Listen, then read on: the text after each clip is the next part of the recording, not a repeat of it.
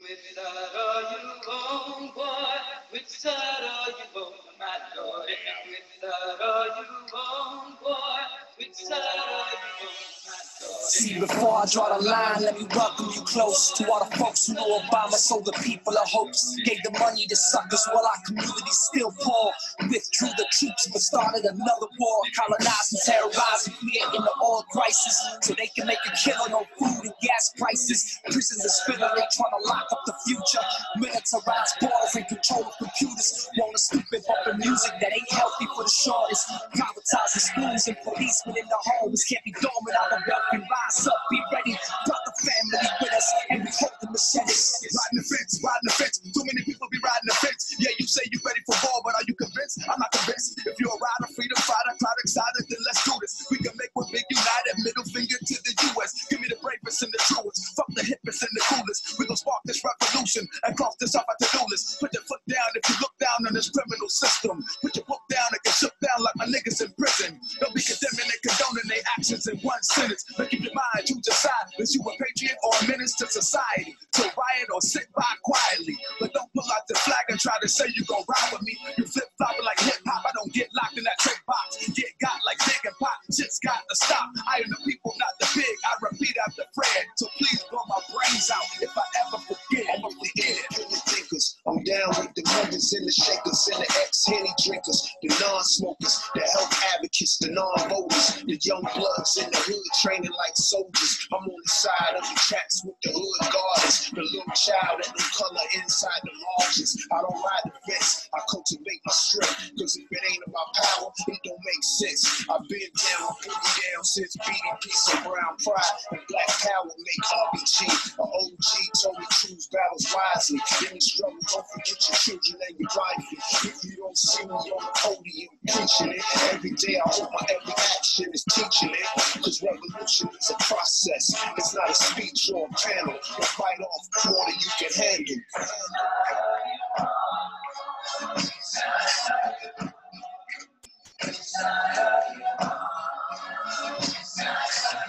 Shot City, Palestina, Venezuela, to sell drugs, baby. Now, hey, yo, I still rock hard like slingshots in Palestina. Con todos los estudiantes por educación gratuita. I'm with workers uprising and the right to unionize. We ain't crossed the border, so you better legalize. I'm with La Vega del Bronx. I'm still with Victor Toro, cause gentrification is polluting my borough. So grown never, South Bronx forever. Decolonize the block, make your neighborhood better. I ain't down with the rich, I'm more Richie Perez. Don't talk to grand juries or cooperate with feds. I'm with students, doctors, janitors, teachers. We need living wages, but they don't believe us. Monida, Barreto, Spofford, Hunts Point, my point, my hood, I love, we join forces, forming our deck, BX. Taking over buildings, reputeas for the children. Politics to sickness, streets express symptoms, contemplative quickness, big business pimps them. Scholars play the simpleton, fools play with wisdom. Who will stand and fight back? Who will play the victim? Trials and tribulations, inches generations, stolen history and outsourced innovation. Tower fell, tribes are at war. The battle story's not represented in the score. The game's fixed, most of the faces and names switched. Credit stolen for art, science, religion, language, technology, philosophy, and with strangers. They paid in Haitian for the knowledge of the ancients. Power in words, actions, gun swords. Aim Panthers, brown berets, young lords. Pick a side, one sickness, one cure, one love, one blood, one world, but one war.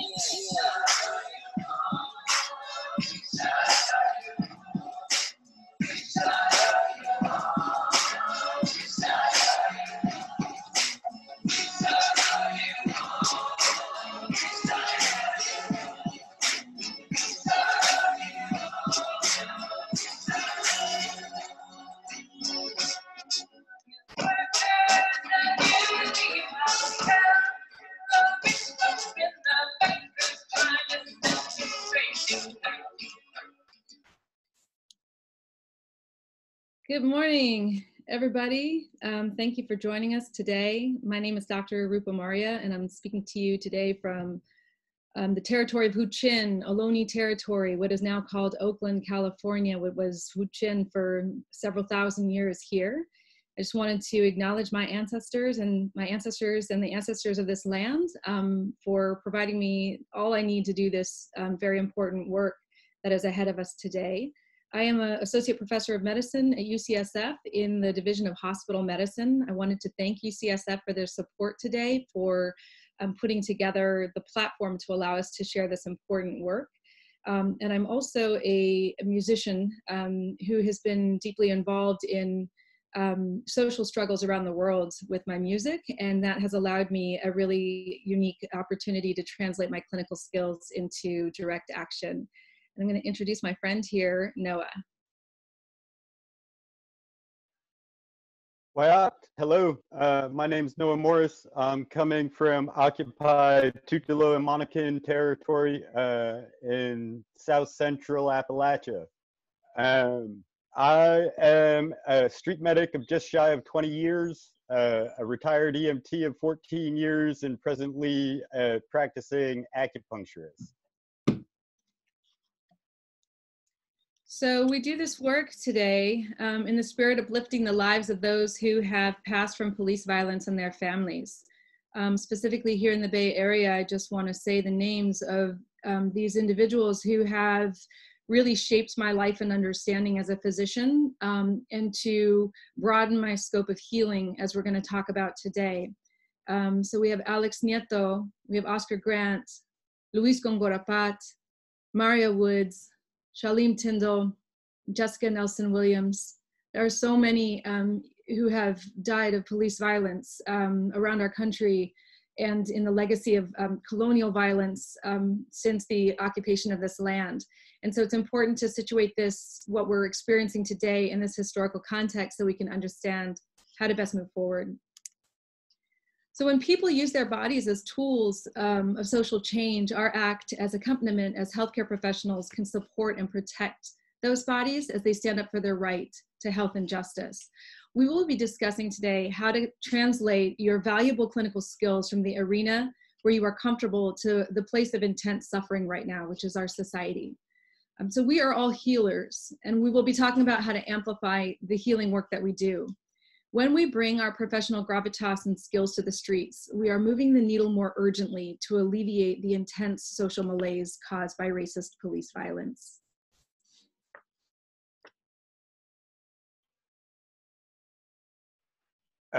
Modern day street medics, we trace our history back to 1936 and the American Medical Bureau that was organized by Dr. Edward Barsky.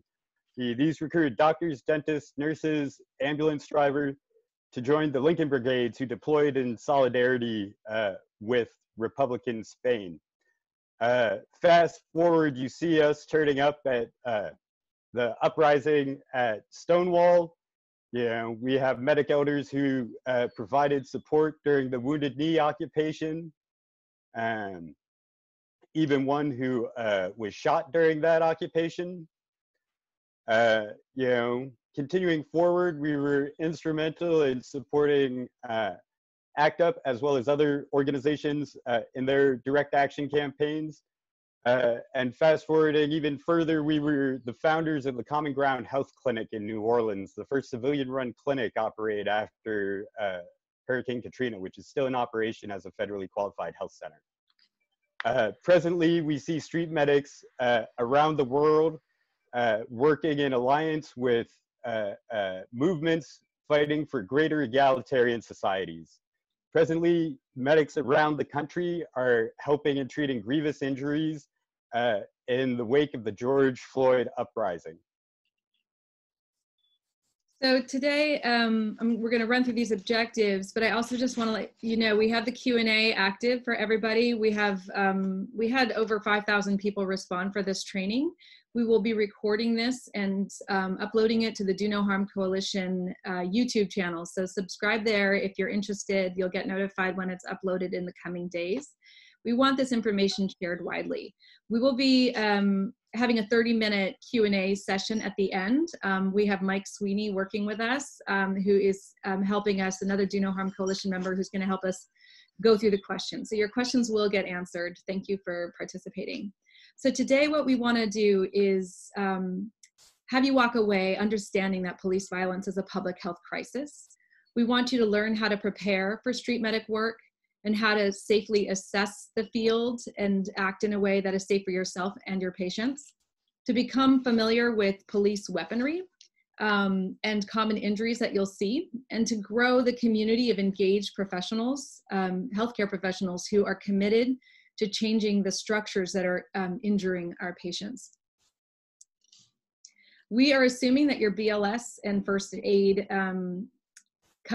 trained, and we won't be covering these things. We're also assuming that you have some level of clinical skill, that you're engaged in clinical work. So we are going to be working to translate your skills into a different setting. As an overview of our presentation, first we'll discuss the data around police violence. Then we'll talk about preparation for street medicine, a very important topic of situational awareness. Then we'll take a 5-minute break where I'll share some of my music with you. We'll come back and discuss police weapons and common injury patterns and how you can care for yourself after your service, as well as share some other resources, and then open it up to a Q&A.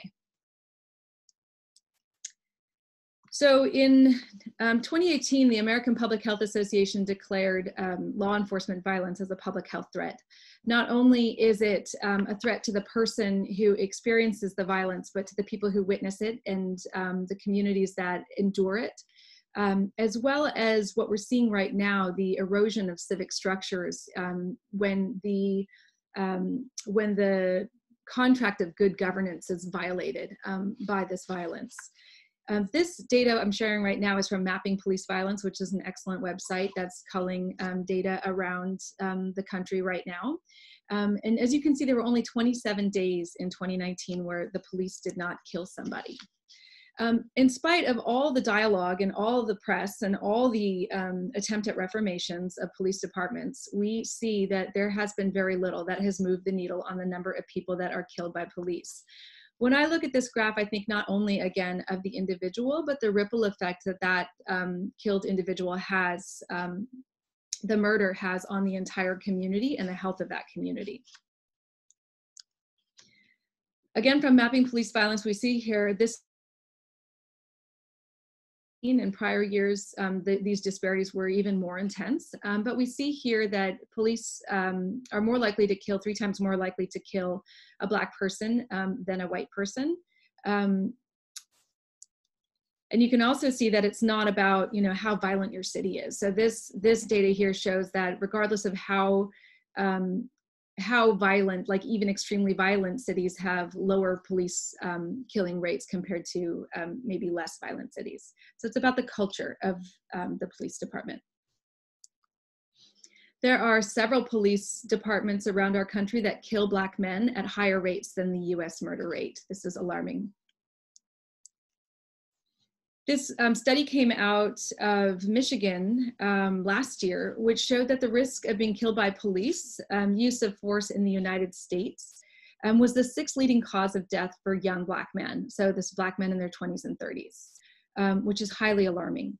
They also showed that the lifetime risk of being killed by police was much higher for Indigenous people, African Americans, and Latinx people. One of the main problems and the re-traumatizing experiences for the community is that of all these killings, it's very rare for there to be any accountability or justice. In 2016, the community around Mario Woods, the Justice for Mario Woods Coalition, as well as the family of Mario Woods, asked me to conduct a research study. So I'm not a researcher, and I am completely committed to taking care of my community. So I agreed. And their research question they posed to me is, could you design a study that shows what happens to our health if a police killing is the wound and the medicine is justice? What happens when the medicine is withheld from us? And so I worked with Dr. Sonia McKenzie, who is a researcher at Santa Clara University, as well as Liz Proboth from San Francisco State, as well as students from UC Berkeley to conduct this justice study.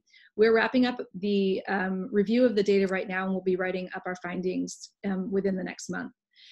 So what we found is that everyone basically is traumatized with having experienced or witnessed police violence, with Black and Brown people most impacted.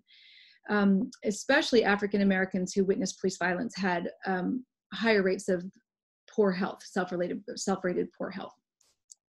We also see that even though every race is traumatized, the areas of life that are impacted most impact people of color compared to white folks.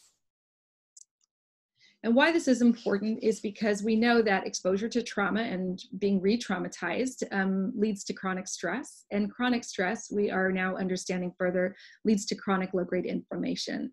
Many of the diseases that we treat in the hospital at the end stage are diseases that have at their base a degree of low-grade inflammation. And so it makes me wonder as a clinician how much police violence is contributing to the experience of the disproportionate rates of suffering from these diseases from especially Black and Latino communities and Indigenous communities.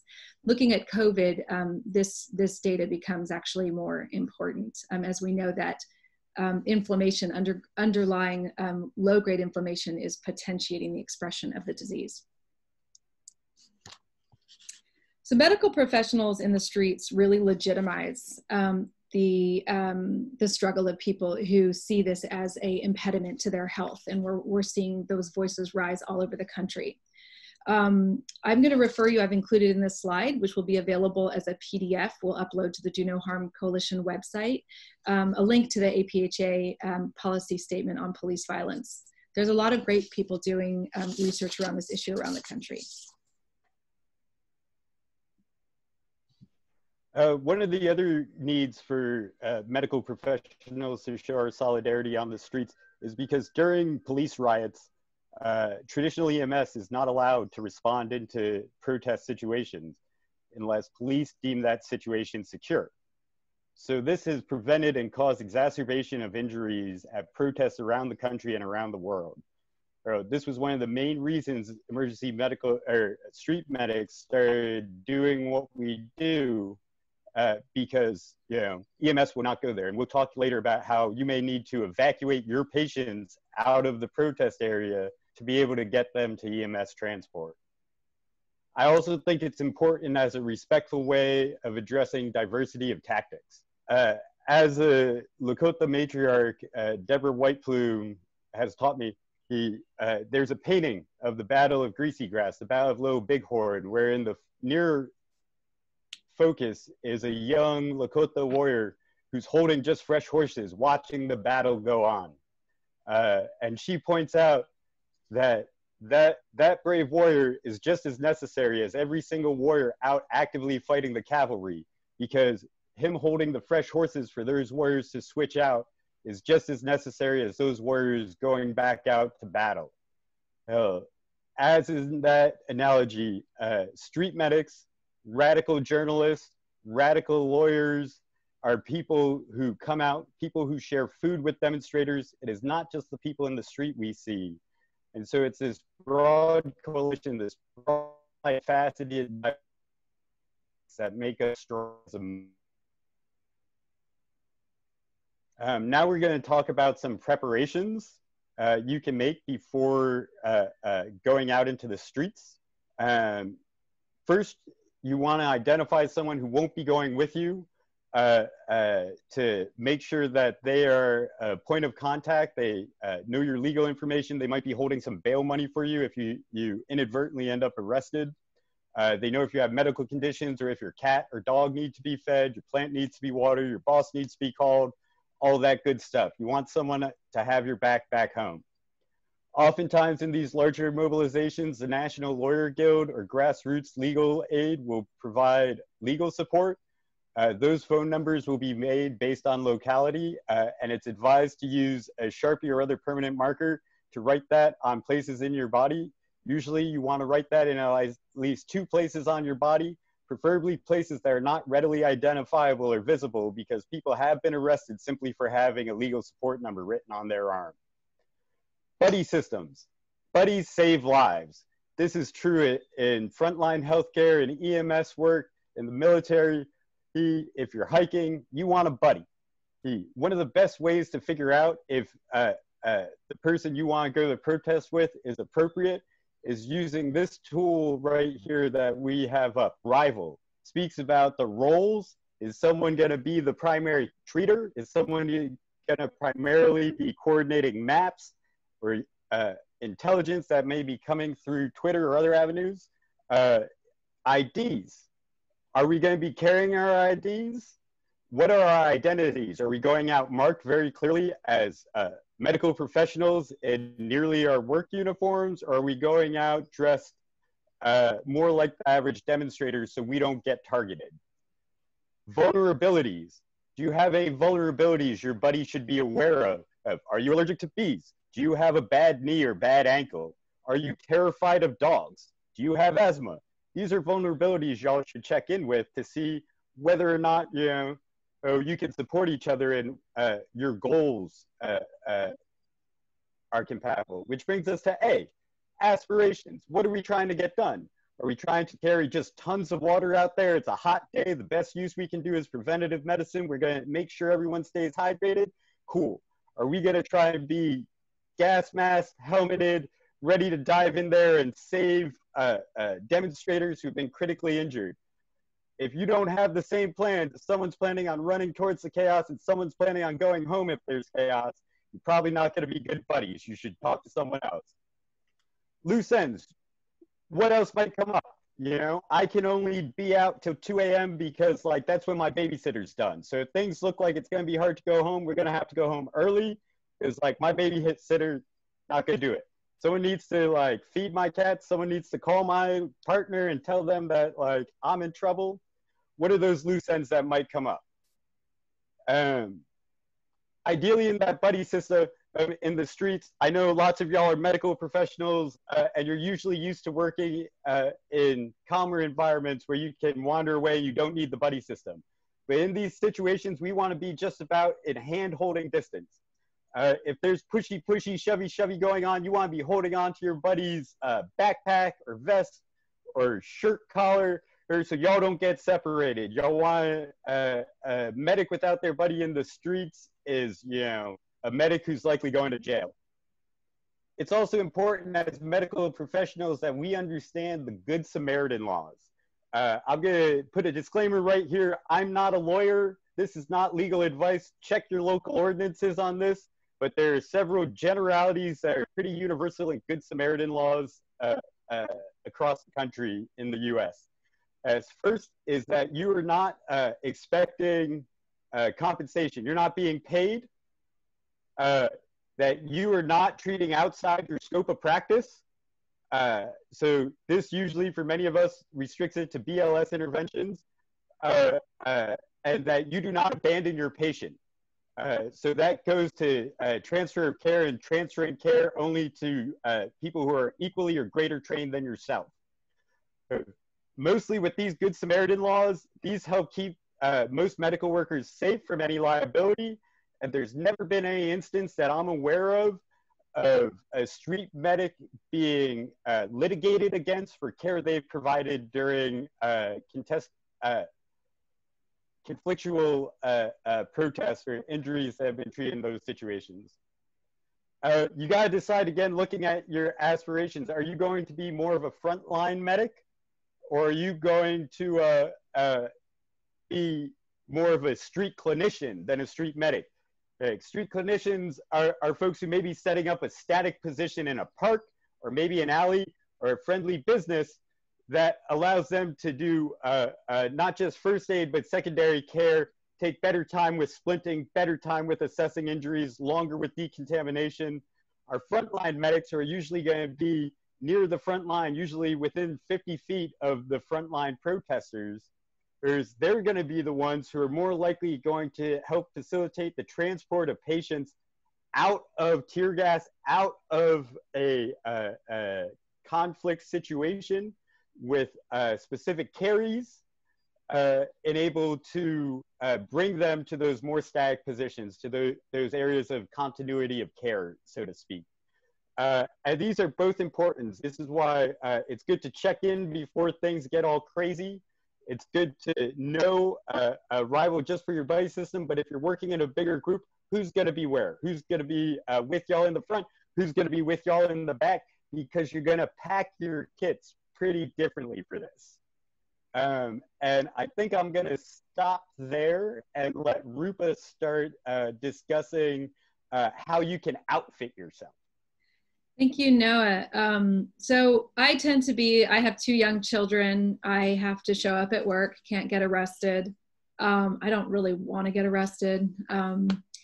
I wrote a song about that actually. And so for me, there's no right and wrong about how you participate as a medical provider, whether you're working directly with more frontline street medics, people like Noah who have that experience, or whether you're creating a makeshift clinic farther beyond or in a static location so that you can help with triaging, getting people out and then out to EMS if needed. For myself, I prefer that more static position for one reason, because it's what I'm used to it's where I'm most effective. Yeah, so it's just finding where your comfort is and finding where your utility is, how you can best serve, and then partnering with people who have different skill sets. Like I don't have Noah's skill set, so partnering with him at Standing Rock was very powerful, and with all the frontline medics. So this is I'm going to talk about what to wear. So this is a picture of a Hong Kong protester showing us his gear, his or her gear. And it's a really, this is when things are going to be ugly, this is what you want to do. So you want to be wearing, full coverage clothes, because the chemicals, weapons that are used are skin irritants. You could consider wearing scrubs and your lab coat, symbols of our profession, which I think, like I said, can help the visualization, I think, of our society and also the police, that there are medical professionals out there assisting. But you want to be nimble. You want to be wearing shoes you can really run in. This is COVID, so I would recommend all medical providers wear a N95 mask. If you're going to be in a dicey situation, you might want to wear a full face covering to avoid facial recognition technology. Some people advise bringing your badge in your pocket in case you get accosted or stopped by the police, that you can show that you are a medical professional there in service of people. There is also a recommendation to consider wearing heat-resistant gloves or having them available in case there is, some of the stun grenades or canisters that are projected towards you. What not to wear are contact lenses and makeup. So goggles, if you're highly burned, so that you don't, so that you remain effective in the cloud of tear gas, as well as a helmet to avoid being bludgeoned, which sadly happens more frequently. What to bring? That again depends on where you're going to be. So Noah, you want to talk about this? Yeah, so especially if you're going to be up near the front, where you're likely going to be dealing with a lot more just eye flushes, quick kind of treat them and street them situations, or stabilize and move them to continuity of care. You don't really need the broadest diversity of supplies. You're going to want to have loads and loads of gloves, especially now, because we're seeing lots of people doing eye flushes, especially in the time of COVID. We want to be changing those gloves in between every single eye flush. Our masks and our personal protective equipment. We want to have either our respirator, gas mask, whatever you feel comfortable with, and we can speak up elsewhere to specifics on gas masks and stuff like that. You want to have just like loads and loads of simple bandages for bleeding control. Change your clothes, tied up in a bag, so when you leave, you can like change out of your gear, so you're not wandering around in chemical weapons all day. Some light snacks, and like loads and loads of water, as much water as you can carry, both for yourself and for being able to do eye flushes. Certainly in some of these situations, it can be hard to resupply or refill water bottles. You want a good water bottle with a nice good sports top for your eye flushing, and a separate container for your drinking water. if you're going to be doing more of the clinical situation, aside from just the kind of PPE, which is kind of some basic lists we have here. You know, at the clinical situation, you can have some more of the what we sometimes call authority drag. You know, you're in your lab coat, you're in your scrubs, you're in uniform, or signs clearly marking the area as a medic station. You know, this personal protective equipment, these are all great things to have. I would even include a helmet these days, since we're seeing a lot of headshots from law enforcement with their rubber bullets and kinetic rounds. For our decontamination, at some of these situations, we'll have a real static clinic site that we'll set up, and usually outside we'll set up a decontamination station that'll have changes of clothes and cold water, Maalox, different things to remove chemical weapons from the surface of the skin, to decontaminate people before we move them into indoor facilities, because we don't want to contaminate those indoor treatment spaces. Just like many of you who might work in emergency departments, you sometimes have to send someone through a decon room before they come in to be treated. Same setting for our field clinics. Especially if our field clinic is in a church or something. Don't want to contaminate the church anymore. Sudicon wipes. Sudicon wipes are a commercially available product that's largely used by law enforcement. We kindly had a organic chemist who reverse engineered it for us, and so we have the recipe, which is included later in the PowerPoint. So you can make these your own, and that's a lot cheaper.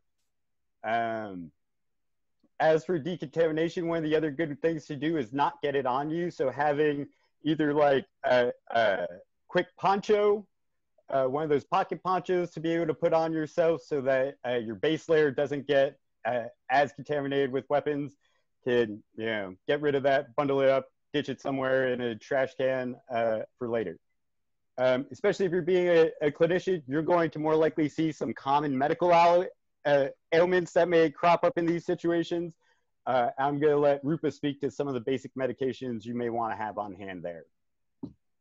Yes, so some basic meds that we can carry that can be useful in the street, in addition to cough drops, which I was very grateful for when I've been in these situations. It's just to hand people. People are usually shouting for hours at these events.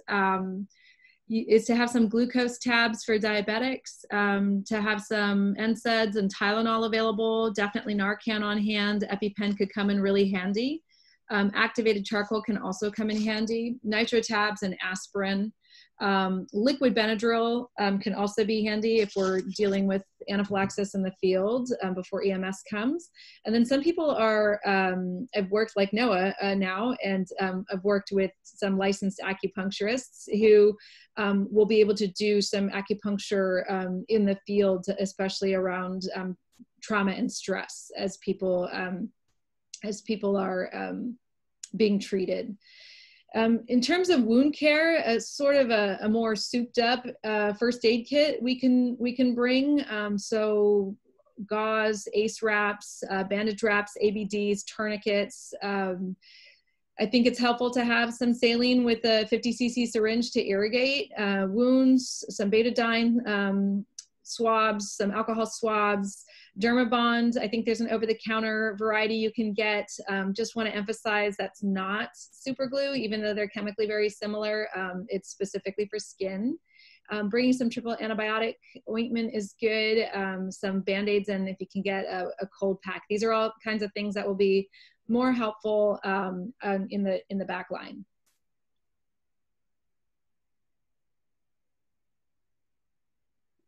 Noah, do you want to talk about personal items? Yep. So personal items, you know, you want your own like things to help keep you happy, healthy, and calm. So any favored, you know, tinctures, aromatherapy stuff you may do, hand sanitizer. We gotta keep our paws washed. if you're someone who menstruates, we recommend not using tampons because there's been instances of chemical weapons wicking with the tampons, but things like diva cups, keepers, those sorts of device or menstrual pads seem to be fine and don't carry that same danger of wicking chemical weapons. Baby wipes, you know, if you're out, kind of, many of y'all work long shifts in sometimes hot conditions, you know the benefit of a nice baby wipe washed out for yourself to refresh yourself in hard times. Again, if you're out in a crazy situation, a wild situation like we're seeing in some cities, you might want to consider taking an anti-diarrheal when you suddenly realize you've got to poop and there are riot police pushing you and tear gas over here and patients in front of you. That's a really terrible time to have to poop, especially if there are no businesses open anymore that will let you in to use the restroom. So considering doing that as a personal comfort option. Cough drops, any other snacks. I personally, if it's colder weather, really like candied ginger to help keep me warm. A lot of medics will carry and chew on Chinese licorice root because it's kind of good for soothing the nervous system and the myelin sheathing, and it helps minimize the frayed nerves, so to speak. Other kind of more diagnostic gear you may want, if you're going to be more of the street clinician, you're going to be more interested in having your BP cuff. You're going to want to have a stethoscope for listening to breath sounds, glucometers. We got lots of folks who, you know, might have ended up marching all day and didn't get to their snacks on time. So, you know, we want to make sure that we got a glucometer, check the blood sugar. Again, with COVID and tear gas and the potentiation for reactional asthma to the chemical irritants, we want a pulse ox.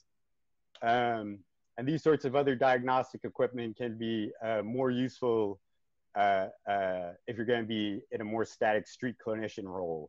I'll also say street clinicians have known to just like set up camp on park benches and like set up space, and just the crowd kind of made the walls for them. So it's important to adapt to your surroundings. Up here's the recipe for the Sudocon. This creates a liquid that you can soak gauze pads or paper towels in and put in Ziploc bags so you have individual units, so you don't potentially mix it up with your eye flush or any other liquids you may be carrying. Thank you. Thank you, Noah. We're now going to, and we see there's many questions, so we're excited. We're going to leave a good half hour to address the questions. So we're now going to review this concept of situational awareness. So this is how I'm used to practicing in a static physical setting. I work as a hospitalist at UCSF. These are people treating COVID patients. This is a stock photo. Actually, this one was from the New York Times. So I'm used to being in a static physical setting where there are known resources, there are known concerns for patient safety, and also relatively known concerns for my personal safety as well as the patient safety. So the controlled environment of the hospital setting is something that I'm very used to and I'm very comfortable with. This is a very different situation and can provide, you know, it can be very anxiety producing for someone like me who's used to a static situation. The reason we think this training is useful is that sharing this information with what to expect can help you plan better how to situate yourself and how to prepare. So in the street setting, the setting is constantly fluid. And it's constantly fluid in intensity. So it can go from being calm to chaotic in seconds. There's also shifting resources. So, you know, you're someone who had one of the medic team groups that had a certain thing might be, you know, walking away or have been picked up by the police. So you don't necessarily have all the things that you wished you would at your disposal. That's why it's important to prepare as best you can, depending on where you're going to be positioning yourself. Concerns for the patient and concerns for yourself are also major issues here because It's not that you're just focused on the patient, which you can do in a hospital. You have to focus on the surroundings at the same time, because those will pose constant threats to your physical safety and the patient's physical safety. And that is probably the biggest place of training that you can, just be the biggest difference, I'd say, for us as medical professionals. You can start now by practicing your peripheral awareness. So even if you're not on the streets or not at an event, you can start by, walking down a hospital ward or your clinic setting and just trying to practice what's in your periphery, being constantly aware of where someone's going, what they're wearing, trying to look at a situation and say, okay, how many nurses are here? How many patients? What are the different people here? So that you're constantly learning how to look at something and read it immediately. So that's a skill that takes time to develop, but it's easy to develop once you know that you need it. So Noah is going to talk a little bit more about situational awareness. Yeah, so in our role as street medics, we're kind of have to start thinking of ourselves as professional observers. We want to be reading not just the situation in the immediacy, but look at what folks are prepared for. Are the police wearing, shorts and t-shirts, no helmets, no riot gear, or are they all dressed for, combat situation, full gas mask, helmets, heavy armor? And what are the protesters? What are they doing? Are they, walking, chanting, high-spirited? Are they peaceful? Are people, pissed off? Are people, jubilant? What's the spirit of the crowd? We need to be constantly kind of observing this for change. Here are some examples of a peace vigil and a second line style protest in New Orleans that are generally very safe. The crowd's jubilant or solemn. There's a big diverse crowd. This one had like a police escort. Here we start seeing situations where like you don't see any gas, you don't see any clubs, but clearly there's some crowd crunch, some pushy, shovey starting to happen. And you don't want to be in the middle of the crowd as a medic right in here. These might be future patients, and you don't want to become a future patient. And some of our first check-ins: 1, am I safe? 2, is my buddy safe? 3, then we start looking outward. And this fluid nature can change quickly. Moments before this picture was taken, this whole intersection was filled with people. This is what's left after a lot of tear gas, rubber bullets, and kinetic munitions were deployed, with one individual left kneeling. So from this picture, all you see is, maybe the roadrunner just went out of frame after robbing this guy. You don't know. Where are the cops? Where are the protesters? We can't see any of this. So if we're not looking around, if we have this sort of tunnel vision that the media can get on like the action, and we're going to fail to be able to keep ourselves safe in this fluid, dynamic situation, and we're going to fail to be looking for our patients. Where do the patients go? Where are our quiet patients? These quiet patients, the asthma patient who got tear gassed and hit in the chest with a tear gas canister isn't going to be the people calling for medic.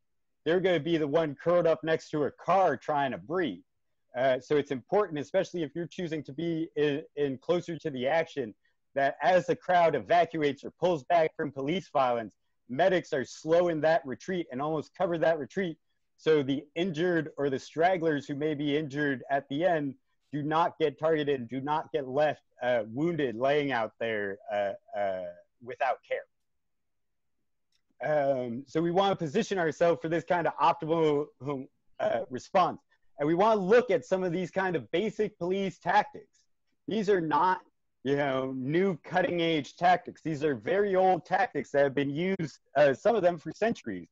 And gaining simple understandings of some of these tactics, you could see where police were lining up to attack a crowd. Here we see, a crowd may be marching. They might, be at the city hall or whatever, or the police station facing it. and then more police are brought in behind them to kettle them and catch them all or chase them off to the either other side. You'll also see this, you know, they'll try and pinch people in. They'll try and come down opposite ends of a block to try and force people, you know, in this situation, they're coming from the east and the west, and they want people to move, you know, north and south out of that area. You could go to the next slide, Rupa. Encirclement, this is kettling.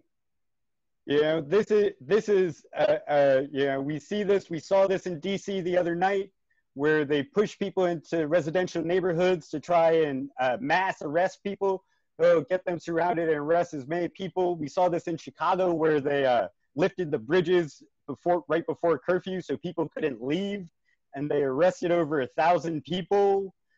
This kind of kettling, we need to be aware of and be mindful of, especially, you know, a lot of folks here, I'm sure, I know, have medical licenses that may or may not hold up to criminal charges.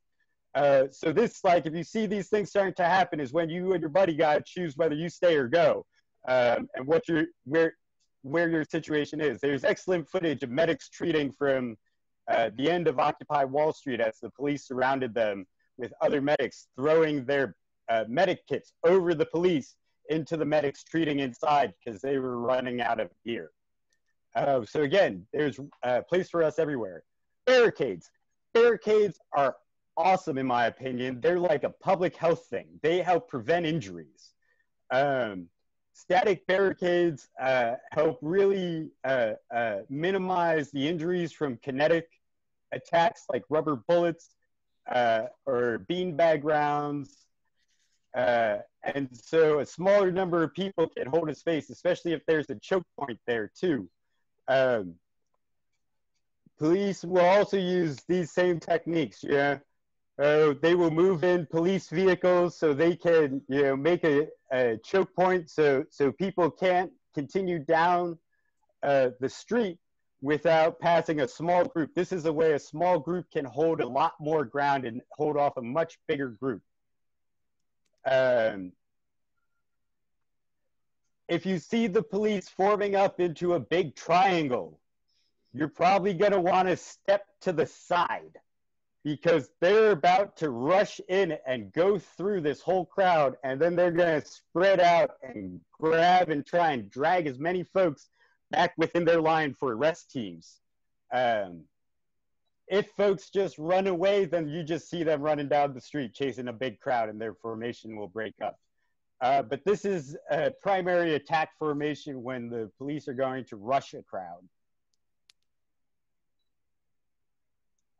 This is shows some good example of covering an escape. You want to be this person, but this group right here of the last four may be a group of medics slowly retreating with injured people, or keeping an eye on this last potential patient we have who's still standing off, while others are able to move away to safety from the advancing line. So when you encounter someone who needs help, the same that we encounter in clinical medicine obviously apply. You approach a patient when it's safe for you to approach.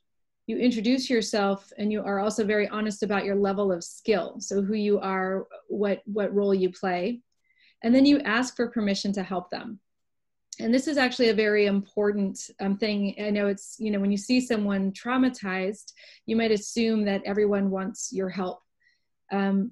It's also important to remember that many people in these movements right now struggling for their own health, Black, Brown, and Indigenous community, the medical community hasn't always been their best friend. And so there might be a degree of skepticism or not wanting you to help. So getting that clarity, introducing clearly who you are, why you're there, and asking for permission to help is extremely important. Then you're going to explain what you're going to do. So if you see that they've been, you know, like with this picture, they might have just been sprayed with pepper spray, that you're going to help wash out their eyes, and you're going to explain what you're going to use and how you're going to do it. And then as quickly as you can, after treating them appropriately and stabilizing them, you're going to move them to the next level of care. You're going to get them out of where they are, get them safe, and move them on. Really important tips to consider, and what I've really loved and see as in this work as a lifetime of learning for myself, is the deep place of cultural humility that street medicine offers medically trained professionals, like physicians especially, to really understand the colonial roots of Western medicine, how Western medicine developed at the same time as colonial expansion, and was often used as a justification of colonization of indigenous lands, from Africa to India to Turtle Island here. And so understanding that really can shift and change how you practice to more intensely center patients and their histories and their social context. So this is what many of us in this work are calling decolonizing medicine. This is part of the work of decolonizing medicine, to take the amazing training and tools and gifts of Western science and what we are learning, and to meld them with practices from indigenous cultures in places that have greater sense of cultural humility, to create a new way of practicing. When you're out there, you should assume trauma. So especially right now, many Black and brown people are traumatized by what they've seen. They're traumatized by the history of oppression. Again, policing started as a way to return runaway slaves and to keep indigenous people under control. And so the legacy of police violence for these communities, especially when you think of also Latinx communities and ICE raids and, you know, putting children in cages, these are all very traumatic experiences for these communities. So it's important when you're there to understand that you're dealing with people who are highly traumatized by prior events. And then if in the protests they've then encountered police violence themselves, they're re-traumatized. So we have several layers of historical and current trauma. So it's really important to practice trauma-informed care. If you don't know about this, you can read about it, but this is absolutely essential in this work that we're doing. Next thing I just want to say is, it goes along with humility, is don't assume you're in charge. So Noah has way more years in street medicine than I do. I have way more years in the hospital. If you were to walk into the hospital and start ordering people around, I'd tell him to sit down and shut up. And that's what he tells me if I do the same on the street.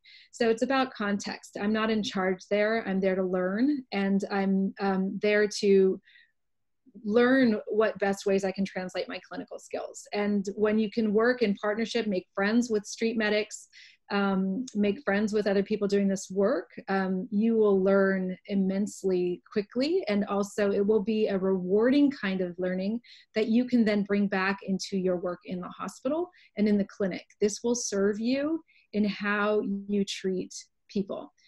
I believe if everyone in medicine had the opportunity to work with communities struggling for health and justice in this way, we might not see the same level of medical racism continuing in our own clinical spaces.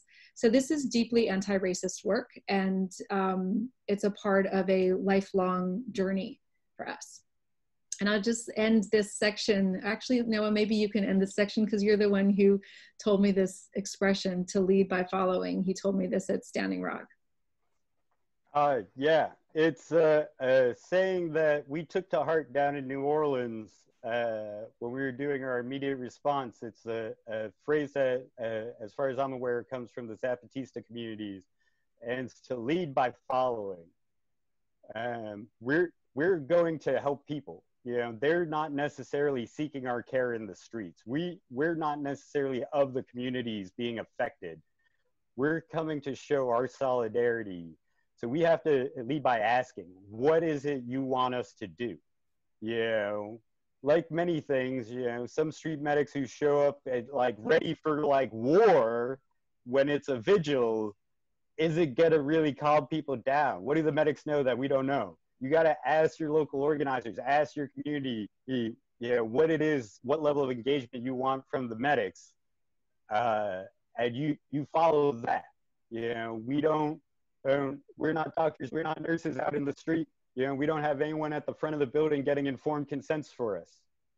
Everything we do, we have to engage our patients in informed consent all the way through it. You don't get a quick sign off and it goes in their chart. We're restoring people's agency to continue to be brave in the streets is what is often asked of us. And so we follow the lead of those brave folks who are out there taking risks, trying to create this better world. And we follow their leadership. And that's how we know to be brave, and how we can help as medical professionals is our leadership role as healthcare providers in society. We can be powerfully shown in solidarity situations. Saw a video of a hospital in New York yesterday where the medical workers in their full PPE came out to applaud the George Floyd protesters who were marching by. That's the solidarity. That's the powerful things we can do when we work together. But we are not there to lead. As medics in the street, we're not there to tell people what to do. We're there to support the people who are there doing it. So with that, we're going to take a little break. This is the album cover from my last album, which came out in 2019. And the artwork is by a fabulous San Francisco artist, Mona Caron. You can see on there of the individuals, there's my bandmates. There's also San Francisco legend Guillermo Gomez Peña, who co-wrote this Declaration of Human Rights with me that we're gonna share while we take our break. There's also a Ohlone matriarch, Karina Gould, there offering a smudge. I was just amazed how much this album cover looks like coronavirus. I just can't get over it. So we are going to take a break. Enjoy the music. We'll be back in about 5 minutes. Go to the bathroom, do what you need to do. All right. A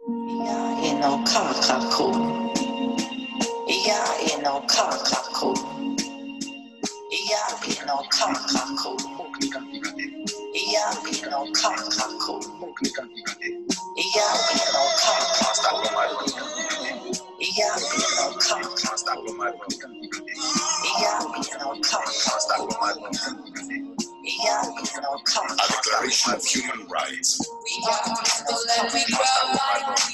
from the older San Francisco. A Declaration of Human Rights from the older San Francisco. From the older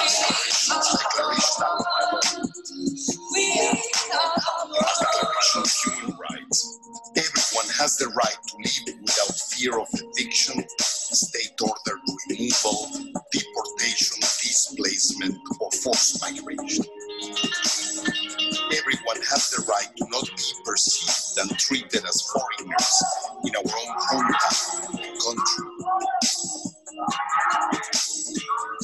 Everyone has the right to cross borders with or without proper documentation, to travel wherever they please and work wherever they need.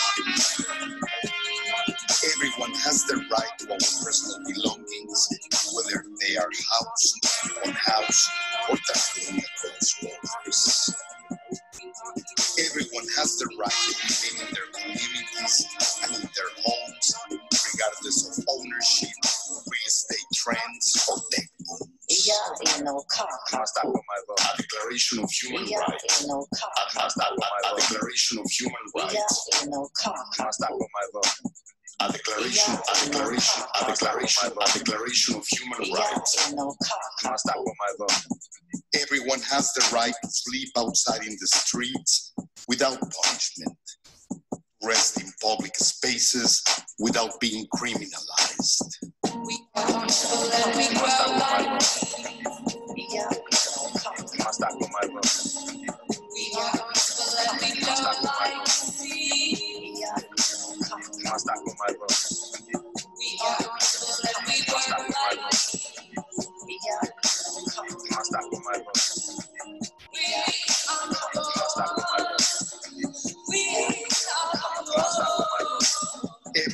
has the right to occupy any abandoned building or empty public space for the purpose of building shelters and dwellings or simply making art without a permit.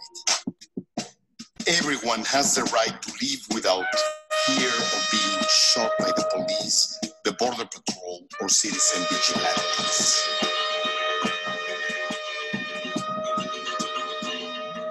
Everyone has the right to police the police instead of the police policing themselves. We have the right, when in mental crisis, to be treated with loving kindness and radical tenderness instead of pills, indifference, and jails. We have the right to live in the city of our choice without a militarized presence in times of peace.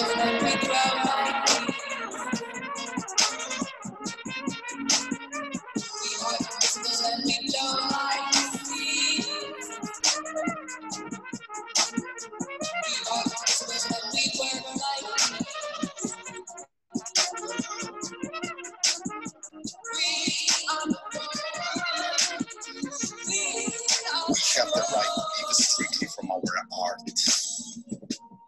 We have the right to live by the enigmatic laws of poetry, bohemia, traditional knowledge, and quantum physics, and not be perceived as a menace to society. We have to speak up in public spaces and gather in public spaces without suffering broken bones, loose ribs, and degradation at the hands of those who disagree with us or at the hands of the state. We have the right to access dignified universal health care and medication when needed without fear of economic hardship or deportation.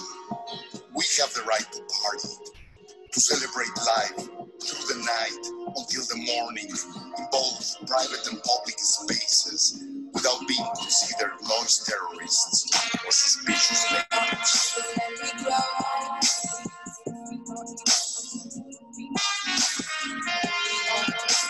You must stop with my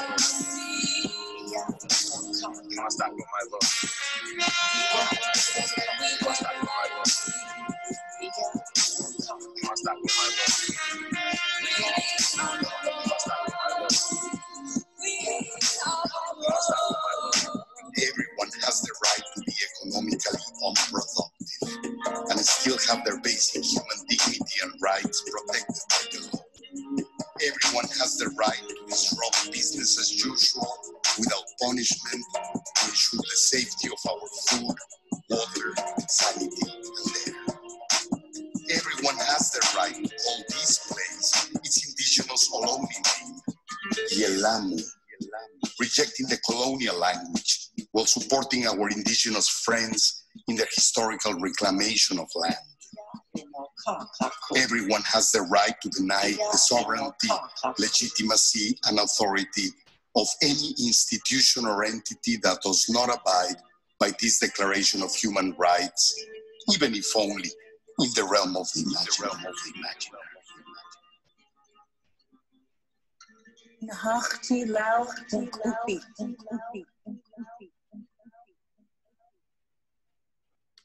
All right. Well, we hope you all are refreshed. We are back. Wonderful. So now we're going to be moving into our police weapons section. I'd like to prime that with saying that overwhelmingly, what's in common with all these tactics and weapons that law enforcement chooses to use is that their common factor is they're trying to generate fear. And fear is their most powerful weapon. One of the main goals that street medics have, we do lots of just participant protester health and safety trainings, which teach people a lot of these same best practices y'all are hearing, so folks can be informed and knowledgeable about what these weapons are capable of and how we can defend ourselves against them. Street medics certainly operate with the understanding that knowledge is power. And so our goal is to help inoculate people, our trainees and other street medics and brave protesters and protectors to inoculate them against fear. the fear that these police movements generate, the fear that is understandable when, you know, explosive devices and poison gas clouds and exploding things are happening around you while there's shouts and noises going on. And so all of that's designed to overwhelm the senses and generate a fear flight response. They don't want you to freeze. They don't want you to fight. They want you to run when they deploy these weapons. They want you to be scared going out in the streets because they have these weapons. If you're interested in a lot of the detailed ins and outs and specifications of a lot of these weapons, the post up right now is the cover of an excellent zine that was made about 10 years ago that goes into a lot of the very fine specifics, muzzle velocities of these various kinetic projectiles, and wattage and amperage of the various electric notes. And that is an excellent resource if you really want to know the ins and outs of this equipment. Moving on to one of the more common things we're seeing is OC spray, you know, tear gas. We promote, yeah. Oh, sorry, pepper spray. Yeah, OC and pepper spray. Hey, these are usually going to be hand-deployed devices. Their active ingredient is OC oleoresin capsicum. Mace is a synthetic variant of that. You know, the symptoms wear off 5 to 20 minutes, although folks can kind of recontaminate themselves. You know, you want to help people stay calm. You yourself want to stay calm if you're the one pepper sprayed. You want to avoid kind of rubbing everything, spreading it around. We advise an eye flush with well-aimed direct pressure. I'm going to share a link to all y'all attendees in the chat to an amazing TikTok video. There you go. It's over on Facebook. Sorry, it's on Facebook. I'm sure you can find it on TikTok if that's your social media of choice. But this is an excellent 1-minute demonstration of a good way of approaching, a good way of doing this eye flush. A good basic eye flush and the ability to do an eye flush on yourself is one of the main things you're going to be using out there in the streets, aside from your ability to keep and spread calm. We also, for these chemical sprays, UCSF has a study out that shows that antacids such as Malox can help for the skin. I would avoid or tell y'all to be mindful, especially on faces. If you're just pouring willy-nilly with that first initial pour, give a good wipe so that chemical weapons on the eyes don't get washed down from the forehead to the eyes or into the mouth. You know, so rather than just, you know, when you're decontaminating someone's skin, a good wipe first off goes a long way to help get these chemical irritants off. And the last thing we wanted to correct was that we don't advise putting milk in your eyes. There's also some groups that like to use a liquid antacid water solution. We think water is probably just the best way to go. Lots and lots of water. I would also quickly add that milk and the liquids are white. And can be left as a marking indication on people of color or people with more melanated skin, marking them out for potential later arrest if they stink of rotted milk or have white residue from the liquid antacid. So that's another reason to go with water as a first choice option. So the next most common or next common chemical weapon injury that we see is from CS gas or tear gas. So CS gas is outlawed for use in international war by the Geneva Conventions, but somehow our police officers are entitled to use this upon the people in the United States. What worries me, and also I just want to give a shout out to Dr. Peter Chin Hong because I saw his letter, that right now with COVID, you know, CS gas, this tear gas is going to cause a lot more problems. This is a solid substance that gets suspended in air through these canisters. It reacts with the water on your skin and it causes an instant burning within several seconds. Interestingly, this molecule, the active ingredient, activates the TRPA1 receptor, which is the same receptor that is activated by mustards and wasabi.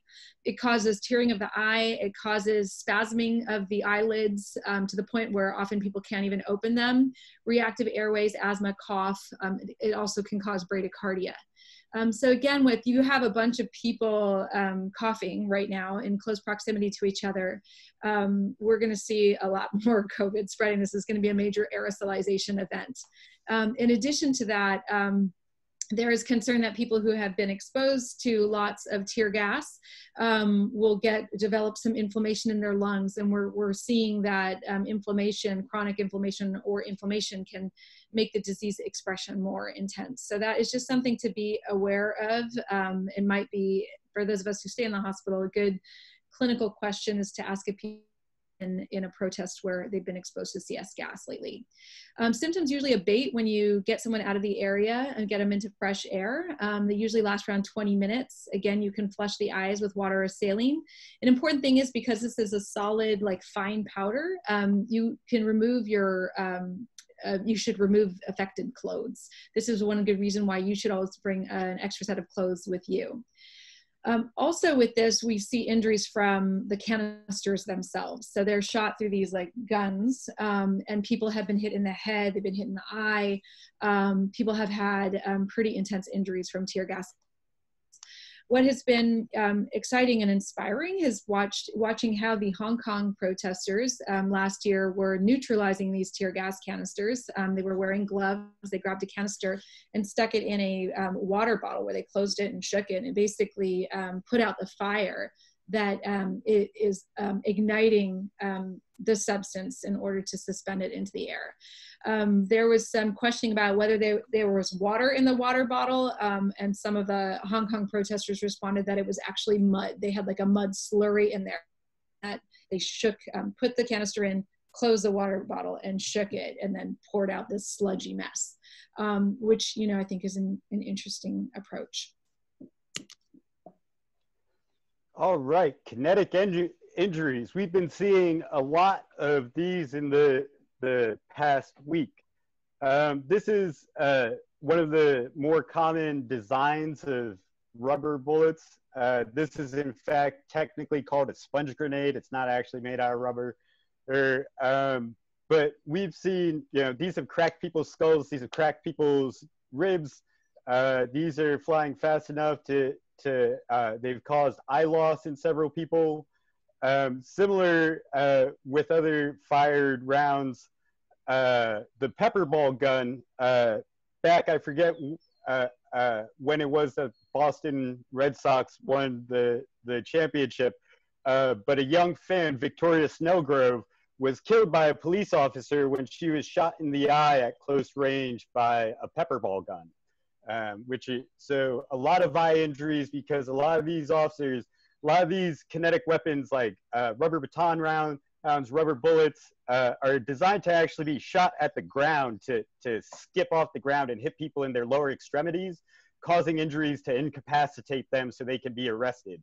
What we've been seeing law enforcement doing instead, however, is they're targeting people's heads, which is outside of the protocol that they're supposed to be using in most departments. And as we can see here from comrades in Chile, they can cause eye loss from these injuries, and we're seeing a lot of that. I saw a young man from Fort Wayne, Indiana, lost his eye when he was hit in the eye with a rubber bullet, and his actual eyeball ruptured, and he had to have it surgically removed, and has lost his eye. So these kinetic injuries are important. These come out of, you know, large bore millimeter guns. So if you see something that looks like the Terminator, if you're not familiar with guns, something like Arnold Schwarzenegger shoots and blows things up with, that's what these things come out of. Also, if you see shotguns that are primarily bright kind of safety orange, those have beanbag rounds, which is lead shot wrapped in a little piece of cloth or Kevlar. I just saw, I believe it was Dallas, maybe it was Houston, a young person had their skull cracked just the other night when he was shot close range with one of these devices. I should note that these devices are now called less lethal weapons. And 2 decades ago, they were called non-lethal weapons because they claimed they couldn't kill people with this stuff. But police, in their egregious and irresponsible use of these pieces of equipment, and have found that they are more than capable of killing individuals with any number of these devices. So many of them, when inappropriately used, do have the capacity for fatal injury. So the one kind of injury, again, with these rubber bullets, in addition to being shot at the face, they get shot at the chest. And at close range, there's a case report of death through exsanguination from pulmonary artery rupture. I included the link below. And when I was at Standing Rock, I saw a young man who actually had a very similar contusion on his chest wall, who came back from the front line and ended up coughing about a cup of dark red blood into his hand. And so these weapons are intense, and these people need to be stabilized and taken to a higher level of care immediately. All right, stun grenades. These are another device that have caused permanently maiming injuries and certainly have the potential for causing fatal injuries. These are devices that are typically used in breaching buildings by tactical teams. They set off an extremely high decibel bang, as well as a very bright incendiary burst to hopefully blind and overwhelm the hearing, disorienting people to allow for the tactical team to overwhelm them with their force, or in protest situations, for police to rush in and detain many people while they're disoriented, or further harm people while they're disoriented. We've seen from Standing Rock that one of these caused a grievous injury to our comrade Sophia Wolonsky. This is after multiple surgeries at what is pretty much as repaired as her limb is going to be able to get. No litigation has happened yet against the police departments that deployed this, because the shrapnel that was taken from her wound was taken by the FBI as evidence against her, but was found to be one of the parts of one of these devices, but has not been released to legal teams. So this was life near limb losing injury. This is a baby who one of these devices landed in their crib when a SWAT team was using a no-knock warrant. Here is another example of someone who had one of these devices burst at head level near them.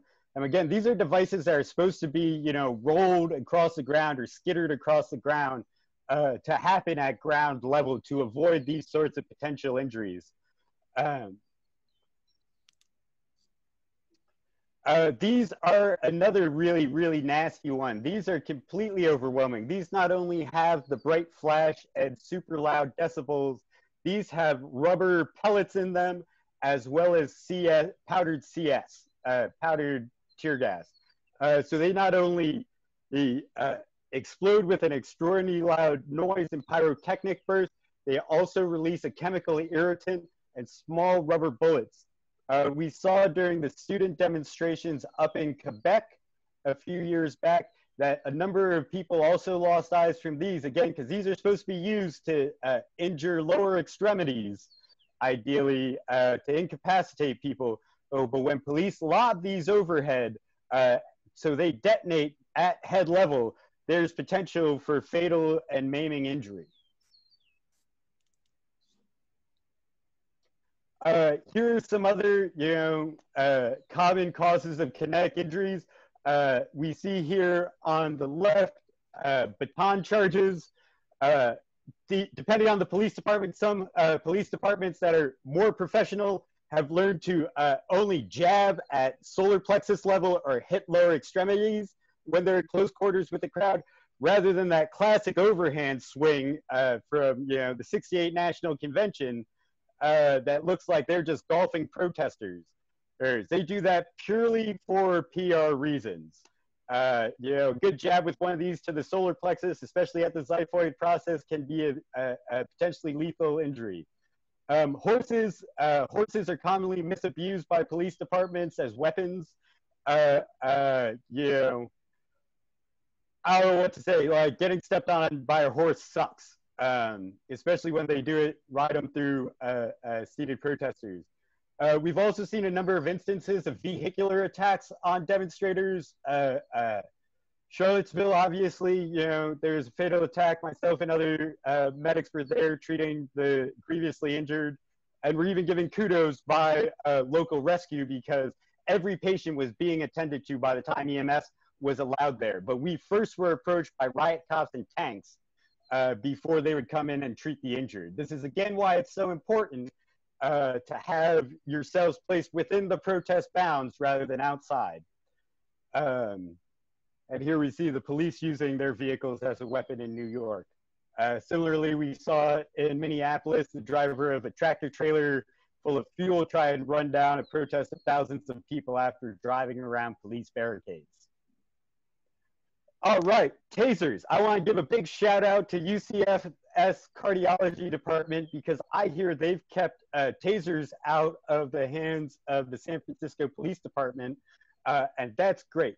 Tasers are awful weapons. These are weapons that are, you know, modulated from old cattle prods to either be deployed directly with a handheld device, or even riot shields come with electrical activators so they can push and shock. What we're most common seeing is the Taser International tasers, which shoot 2 barbed projectiles that are designed to go up to an inch of clothing, and then deliver extraordinarily powerful shock to just cancel out our body's own like electrical chemical communication with it. So you seize up, sometimes they scream, and then they all tend to fall over, which is important when we're assessing patients who have been tased, that we find those impaled objects. You know, so I've had to pull an impaled object, an impaled taser barb out of an individual's face in the field. So we had to assess very carefully for where it was, for any possible vascular involvement, as well as nerve involvement, because we didn't want to cause any airway problems. Similarly, they fell. So there's that kind of fall injury. They might have broken an elbow, cracked a head. Also, they've usually had their metabolism, their electrolytes gone to shit. And so you want to monitor them for up to 8 hours to 12 hours afterwards for possible dysrhythmias and cardiac events. The LRAD, straight out of sci-fi, the long-range acoustic device. These are square devices that are technically public announce systems. So sometimes you'll see a smaller version hanging off a white shirt officer's shoulder while they read out the orders to disperse. These are also deployed on armored vehicles to use as a dispersal device. They use very high-pitched sound waves and sound projected directionally to, you know, just be painful, cause headaches. There's still audiologists I've spoken to about this have been horrified that they deploy these willy-nilly. But this is another device we're seeing lots of places, lots of police departments have them. And, you know, you can wear earplugs, decibel reducing earplugs are one thing. And they also come out at a specific angle that you can look up in that Excited Delirium zine, what that angle is. And you could just step kind of outside that angle, and then it's just like some bad EDM that they're playing. You know, it's just some bad, you know, it's, if you listen to punk or loud music, you'll be fine just like, you know, 10 feet to the side. But if you're directly in front of it, boy, is that loud. So the other last injury we'll touch upon is psychological injury, both for our patients that we're treating, like we spoke about before, but then also for ourselves. there's a lot of chaos in these protests. The weapons, like Noah described, are meant to create psychological fear as well as physical harm. And so people need treatment for their trauma. You will need treatment if you are taking care of people in this setting, especially going from a controlled clinical setting. Where still in that setting, we need to process our trauma from the loss of our patients. But especially in this situation. For myself, probably one of the most intense experiences I had was when that young man who was hit with a rubber grenade at close range coughed a cup of blood into his hand, was to realize that I couldn't call 911 for help. This was at Standing Rock, where the ambulances and were, working with the sheriff's department. Like the whole 911 response was involved in trying to shut down the indigenous resistance to this pipeline. So feeling like you can't call 911, you can't get help when you need it, you can't call a code, that you're there with your clinical team there, doing the best you can, hopefully moving that person as quickly as you can to safety. But that encountering of your limitations is very scary, as well as seeing people who are injured in police custody, that the police won't let you approach them and help them.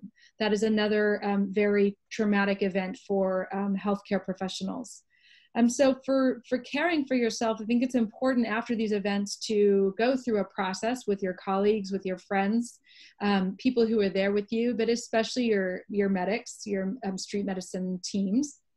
And to think about the rose, we use the rose, the thorn, the bud conceptualization. So the rose, what was the high point of the service that you gave and the experience? What was the low point, the thorn? And then what's the bud, something that you wish should happen differently, some potential area to grow or to do differently next time. It's important to learn now, I think, before you enter these protests, about trauma-informed therapy in care. Some people have had a lot of success with trauma-informed care, with ceremony, with a technique called EMDR, with herbal medicines and psilocybin. There's some interesting research on that.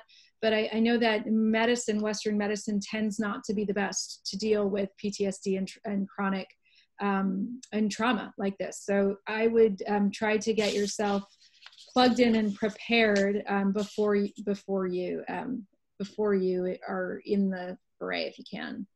And I just wanted to remind everyone, as we've gone through this, outlining of all the ways that the bodies of protesters and our bodies are being injured, and these are people exercising their First Amendment right to speak up for their right to health and their right for justice, and that we are paying for these weapons. It is shocking to me to watch the militarization of San Francisco and Oakland when we don't have enough money for PPE for everybody, and we don't have enough money for hotel rooms for our unhoused friends or services for our unhoused friends, that we have enough money to roll in, tanks and all this weaponry. So it is really time for us to start thinking about the allocation of our funding and how we can really prioritize a culture of care and a culture of health.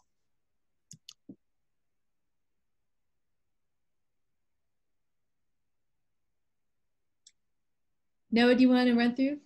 Yep. So here are just some good resources that are out there. There's really great, cutely animated general protest safety info is at this Friendly Neighborhood Street Medic Tumblr page. This next link under bail funds, this is a running list of all the different cities that have and their bail funds. So, we'd encourage you to, if you have the means, to help get some other people out of jail. Excited Delirium, this is the link to the police weapons zine I was speaking about earlier. It goes into loads of details and schematics and specifics of what is known about the solvents in some of these different companies, proprietary blends.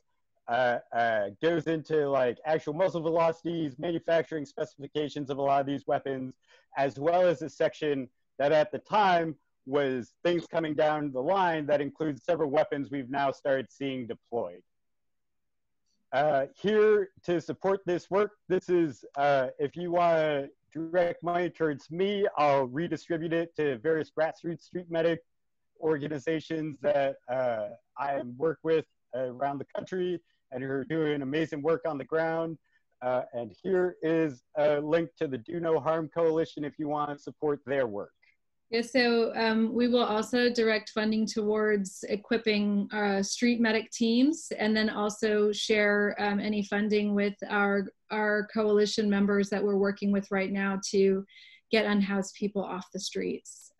Now in San Francisco, we're increasingly alarmed because most unhoused people get harassed by the police, and with this curfew, even though they're technically exempt, people of color are disproportionately represented in unhoused people in San Francisco, and it's absolutely urgent that we get them safe shelter as soon as possible.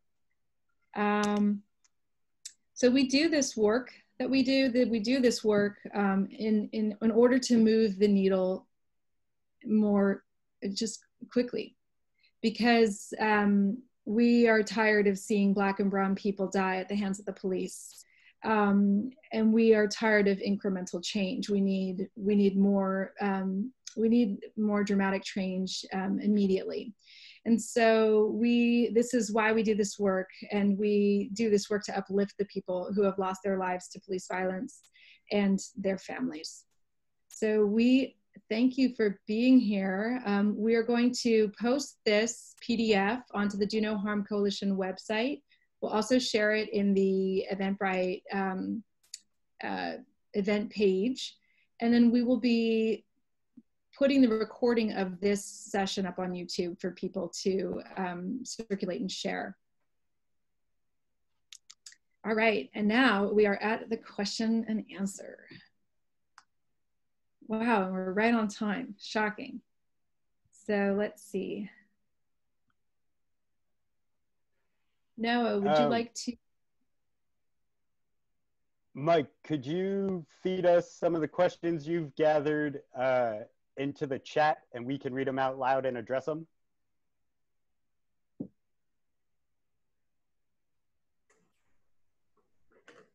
Yes, just a moment here. So I've been actually collecting, thank you everyone for asking so many really excellent questions. I'll feed you some of the questions. I've sort of sorted them by type. And so let me send you some now.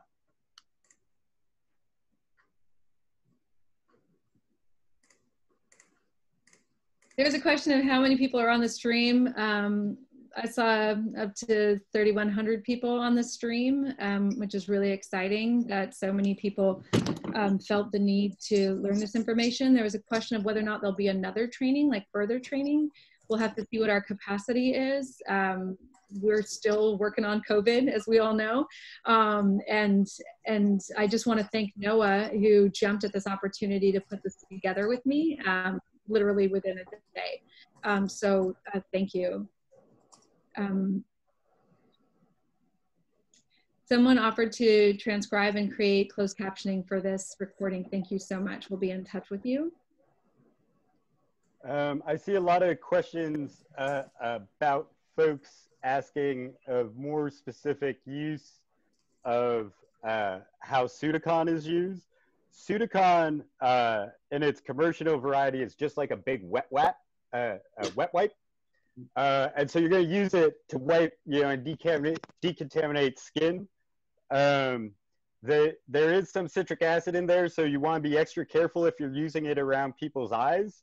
But one thing we do see is oftentimes after you get chemical weapons out of someone's eyes, they still have the ocular muscles kind of spasming there. And so they're all squinty eyes and can't really open their eyes. And so some of the Sudocon and other things like that, slight massage can help, relieve and keep those muscles from ending up spasming. But the Sudocon, skin only, and super careful around the eyes, and I wouldn't put it in wounds. I saw someone ask that. One of the questions that came up was, would you take your ID with you? That's a really good question. I know that many medical providers are worried about the legal implications of getting arrested or the threat to their license. So for myself in San Francisco, in the Bay Area, San Francisco and Oakland, when I show up, I do bring my ID. Especially right now during COVID, with these curfews, we are essential providers. So if anything, we are exempt from the curfew, which might be even a better reason for us to be showing up to advocate more for our Black and Brown community. When I was in North Dakota, I absolutely did not bring my ID with me. I also didn't bring my telephone with me on actions. So we relied on walkie-talkies there, and the telephones or our smartphones are basically devices that can help track us, as we've seen with COVID when they would publish like how far did people drive. They're using our cell phone data, so they track where we are, and you might not want that information, so you'll have to decide for yourself when you want to bring those things. I'm just gonna walk through some of these questions on scope that I'm being read. The first question I'm seeing is, what level is training required in order to practice safely as a street medic? So for non-professionally trained medical personnel, we usually will do what 20-hour basic street medic training, which includes comprehensive coverage of basic life support and interventions, as well as police weapons and violence and some of our street tactics and ethos, and goes a little bit more into critical incident stress, mental health work, and peer support. And so this bridge training, street medics tend to question each other if they don't know you in the streets where they're working. So they'll probably ask you, where did you get trained? You could say, I'm a doctor from UCSF and I got bridge training from NOAA during the COVID. Or people will be like, I was trained by folks from on the ground medical in New York City in the Bronx in 2002. And I would list my trainers. And there's a limited number of our trainers, so that's how we kind of vet people, and we mentor folks in the streets. As far as scope of practice of what level you can safely practice to, I mostly recommend only going to basic life support interventions. You don't need to be trying to like trach anyone or like, put a chest tube in the field. We're not there yet.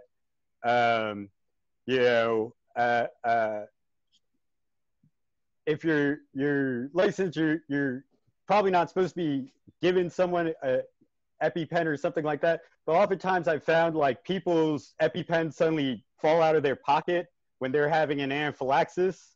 And then you can assist them in using their EpiPen or assist them in using the inhaler that appropriately appeared almost by magic at the right time. But it's up to us to like, be where our comfort level is.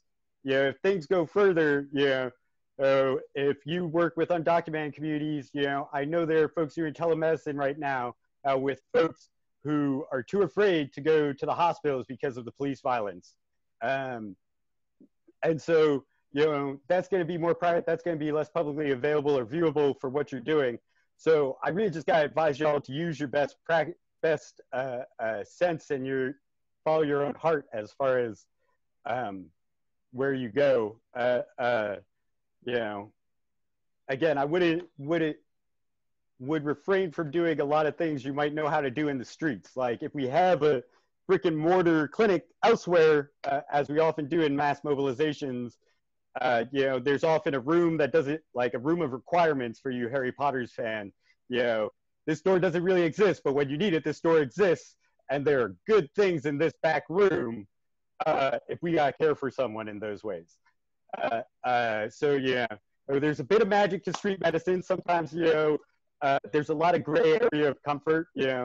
Some of us who have wilderness training have certainly argued to ourselves that given the situation and the chaos, the patient is more than an hour away from definitive care, so I can feel comfortable using my wilderness protocols.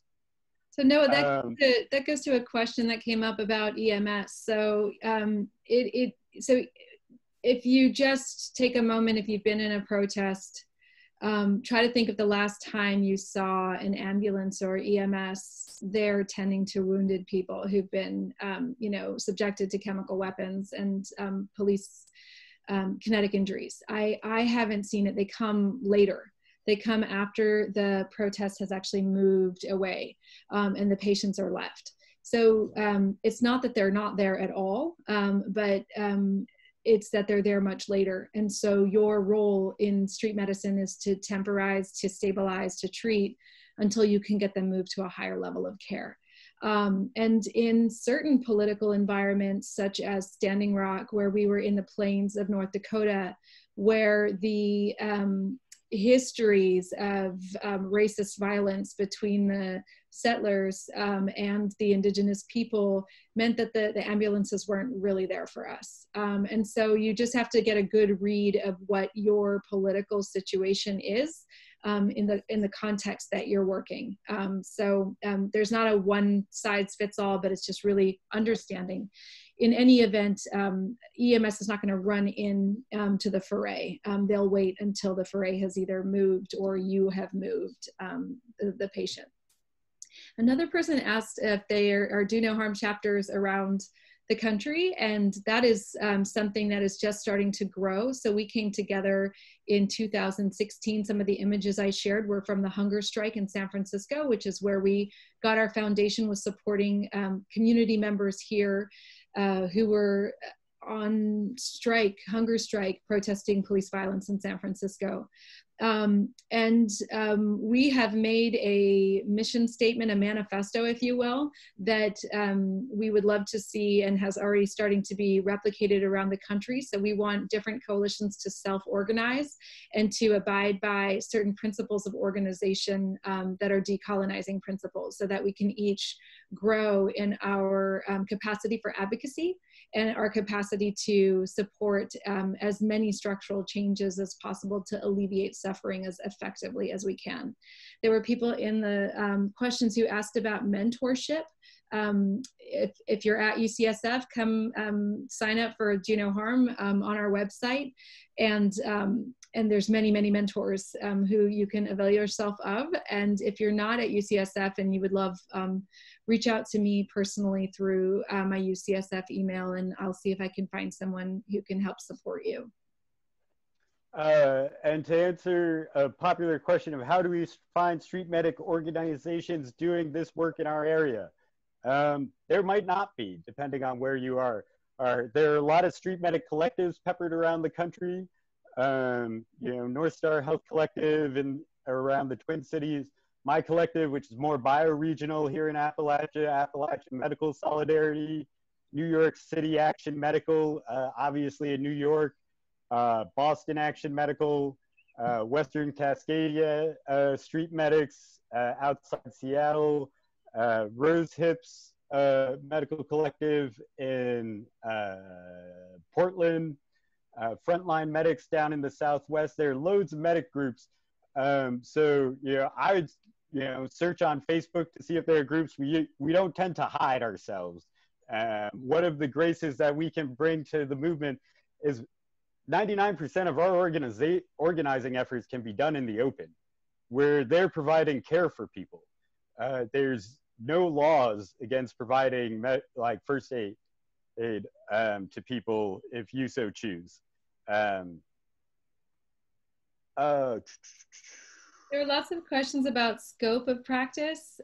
So it's just, so anyone who knows BLS, so basic life support and first aid, can get involved in street medic work.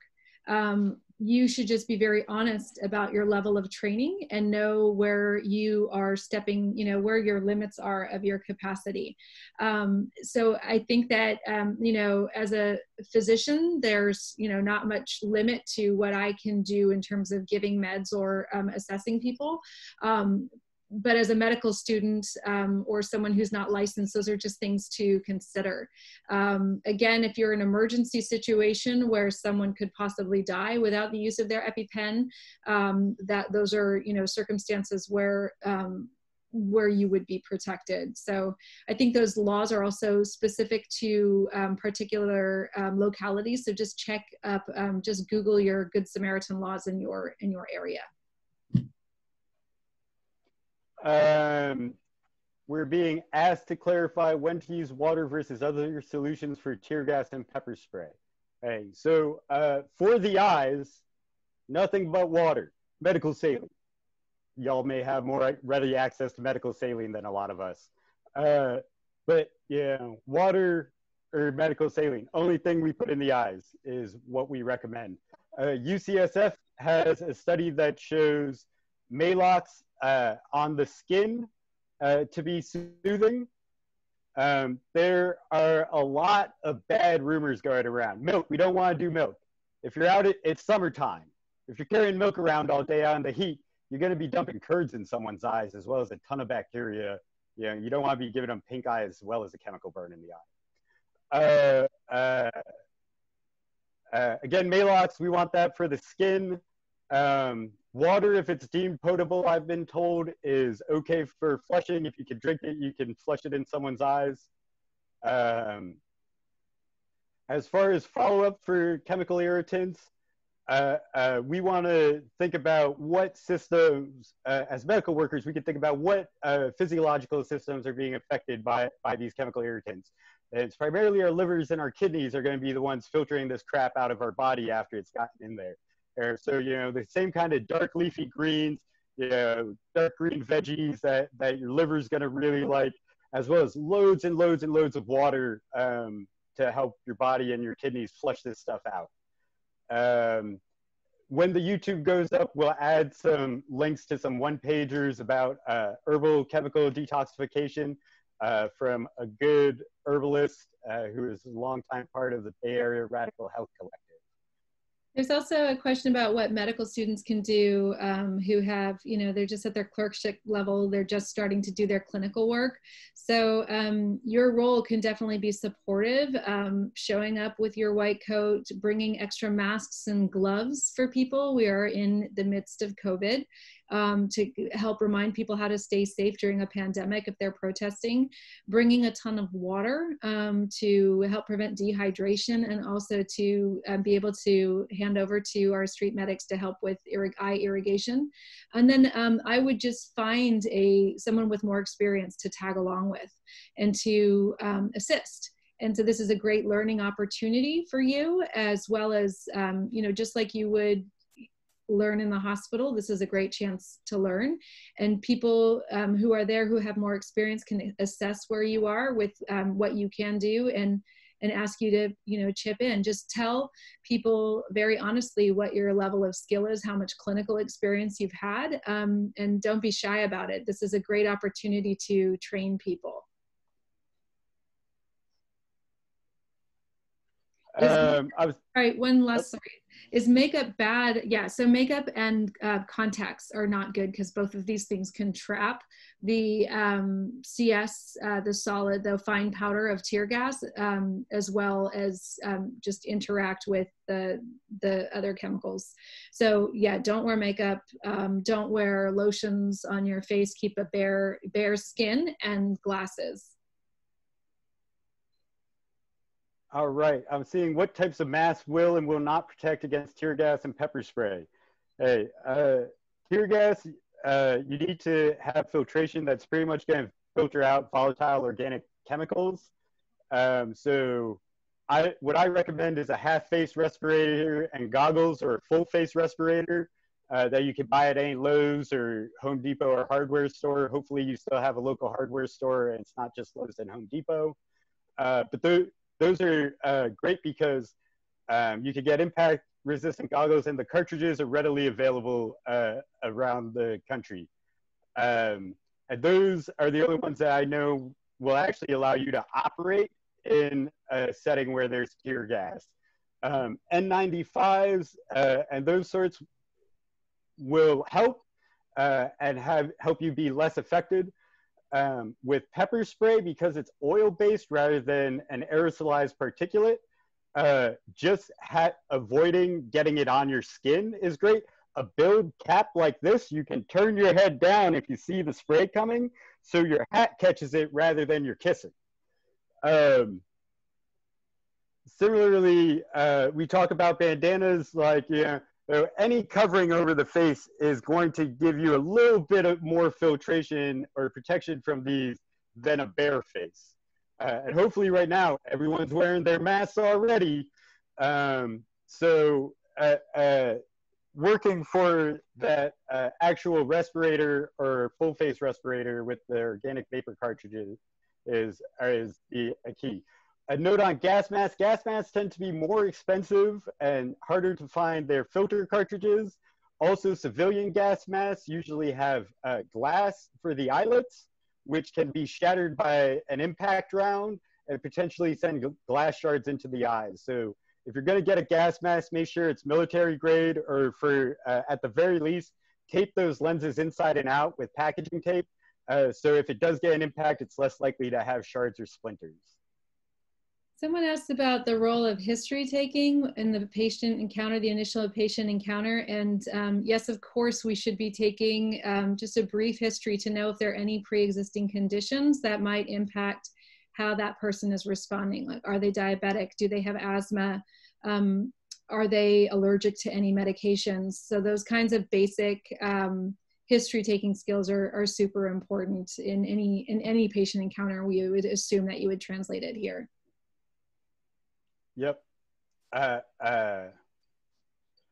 Best practices for moving injured comrades from danger to safety in the context of possible C-spine injuries and skull fractures.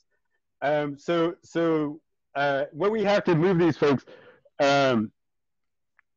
we've gotten to a potential disability rather than a probable death situation in the critical injury of our patient. And EMS personnel are a lot more well-versed in this already. If you're wilderness trained, you get trained on what's called beaming, which is kind of people standing across from each other and putting their arms on each other like this to make squares. So we can, or linking arms underneath the patient so we can move them in a kind of group basket. I would recommend folks, if they're interested in this, especially if you find local street medics, to ask for training on lifts and carries. These are super important. EMS personnel, especially search and rescue folks, will know some of these wilderness things. Banners, if there's a really good, solid, taut, like strong banner, you can like put someone in a banner and have it taut like a scoop stretcher.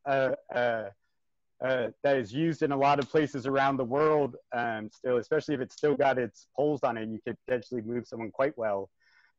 It's important that, whoever is maintaining spinal immobilization at the head is the one directing all the movements, all the lifts. If you're doing these things, you want to be super careful that you're communicating well so you don't drop that patient.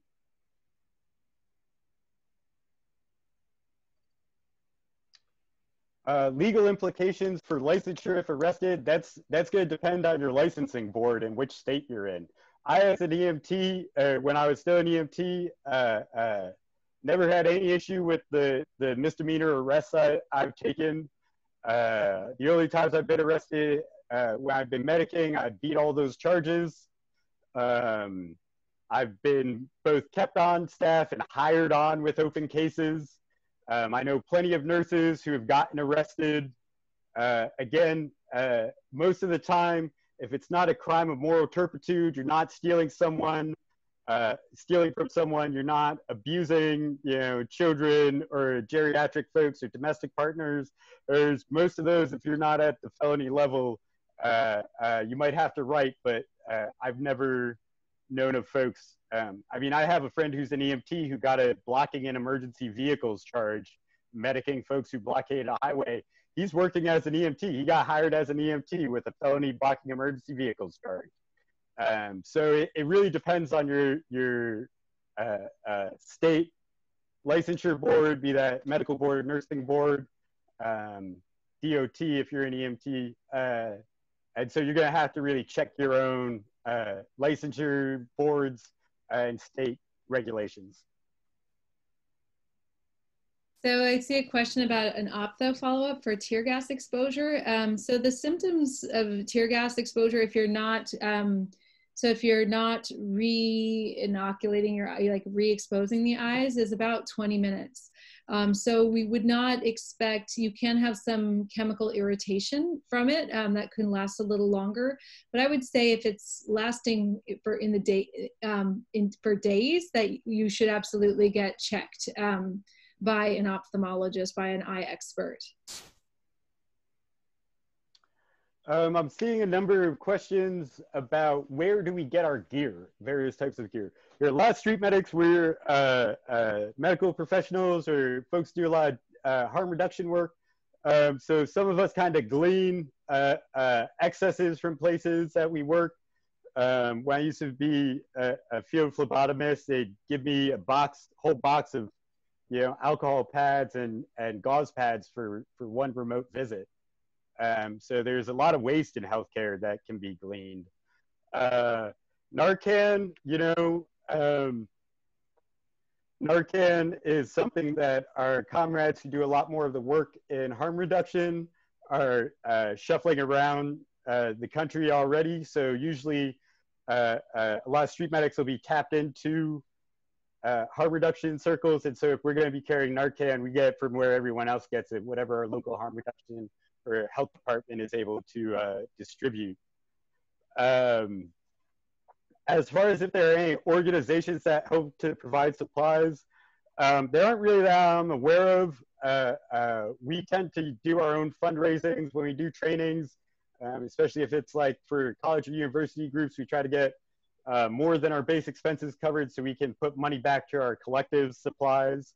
A lot of y'all may have better opportunities with your medical licensure to set up accounts with medical supply companies. And oftentimes you can negotiate deals on stuff, and then you can do group ordering. A lot of times if you're working with a collective, you can pool resources. Some of these things only come in huge amounts, or you need to buy them in larger amounts to get a good deal. But if you have 10 people who all pitched in 25 bucks, $250 of first aid supplies can outfit, 10 to a dozen medics pretty well. So we just kind of have to figure out, you had fundraising shows, we do what we can. I saw Target got looted and there was donations afterwards to on the ground medics working in the streets. So the supplies come, like in disasters, through donations wherever they come from a lot of times. So see here, one issue that people are just asking about CS gas and how we prepare, what we can do. I think as the medical community, we could really raise our voices here about eliminating CS gas against civilians in the United States.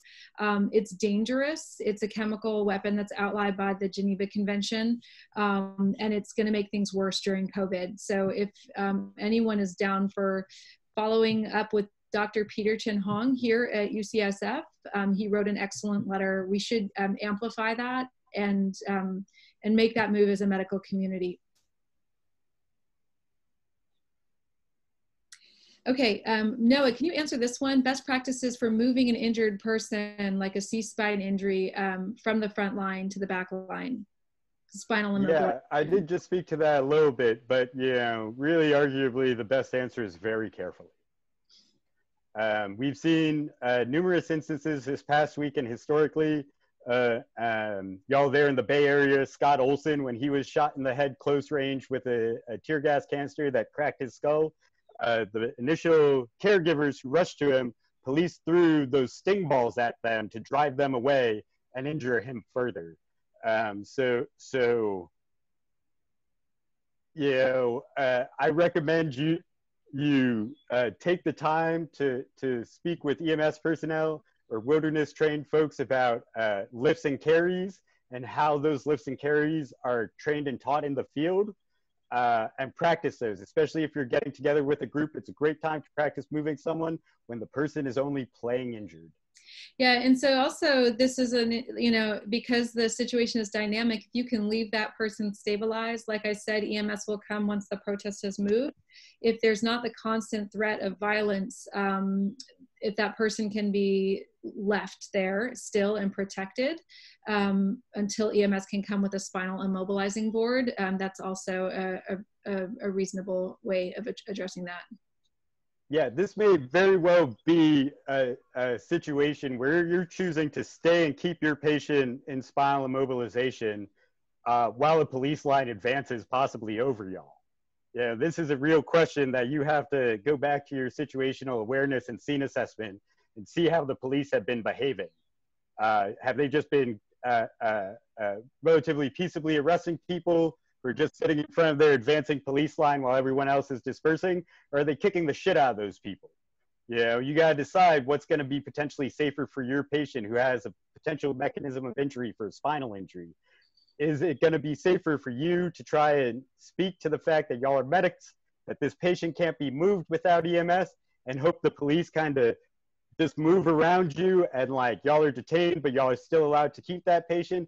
Or if the police have been acting in such an irresponsible way that it is likely safer to try and move that patient with the utmost care and precautions to a safer venue where they can get continuity of care. So with that, we're going to wrap it up and say thank you to everybody. There's a lot of questions that we didn't have a chance to answer. Please follow the Do No Harm Coalition on Twitter at Do No Harm UCSF. We're online as well, donoharmcoalition.org. We'll be releasing the justice study findings there. We'll upload this PDF there with active hyperlinks and all the citations that we can stick in there for you. And I just want to thank Noah and Dorothy and Mike, our tech support, and UCSF for helping us to host this and get the word out. And yes, please share this when this video is out. Please share it if you think it can be useful to people in your community to help organize to protect the safety of our people. And I'm at Noah for Health on Twitter. I help amplify a lot of the struggle going on out there in the streets there. And I'd just like to say, Cook Stetchum, thank you for all of you who took the time to attend this and are even considering to go out and break the bystander syndrome and provide care during these revolutionary and inspiring times. All right, thank you so much. Thank you.